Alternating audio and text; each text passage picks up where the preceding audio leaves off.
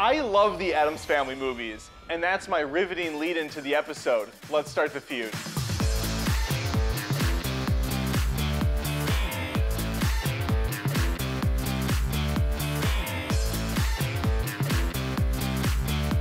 I think MC Hammer said it best about the Addams crew. They do what they want to do, say what they want to say, live how they want to live, play how they want to play, dance how they want to dance, kick in to slap a friend, Addams Family. What? That's the lyrics? Kick in to slap a friend?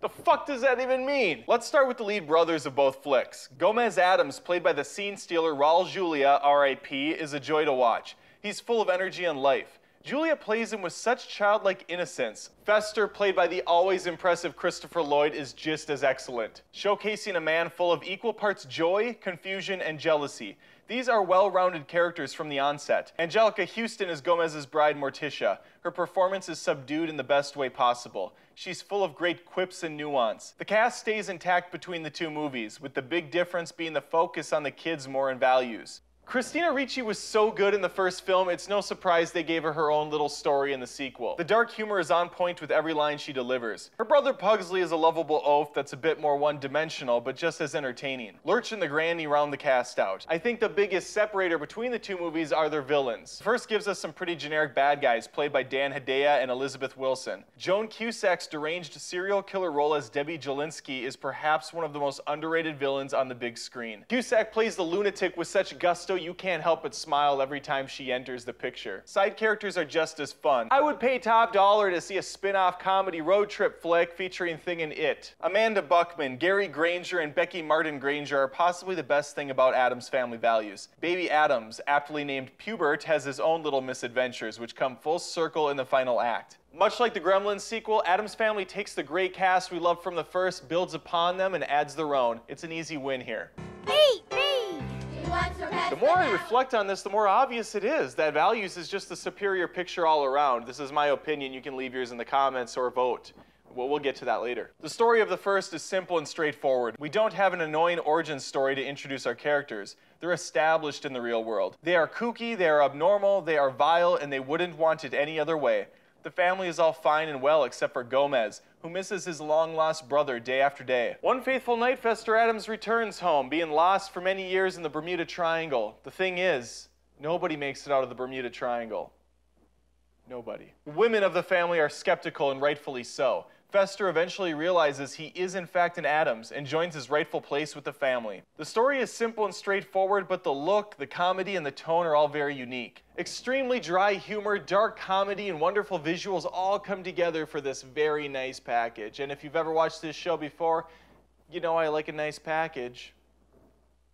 Hashtag no homo. Values has a few stories going on, but they all revolve around the new nanny, Debbie. She systematically tears the family apart by marrying Fester and running off with him. The characters all go through some fun changes during this period. Morticia's the only one that's comically unfazed by any of this. She keeps the family in check with her cool, calm attitude. I mean, as in check as the Addams can be. Highlights that stand out from these films are the bloody sword fight, the crazy vault, the summer camp hijinks, complete with counselor roasting over fire, cool dance numbers, and much more. Back in the day, critics Siskel and Ebert would give their movies 2 thumbs up if they really liked them. Well, for Addams Family, I'm gonna give them 2 snaps. Ba-da-da-da.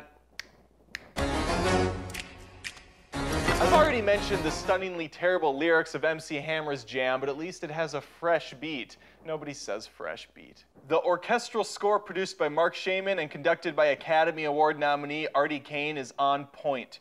It's hauntingly beautiful. The rest of the films feature mainly R&B and hip-hop songs, which work well with the material, oddly enough. Effects are still top-notch to this day. On occasion, you might see a green screen hiccup here and there. It doesn't look right.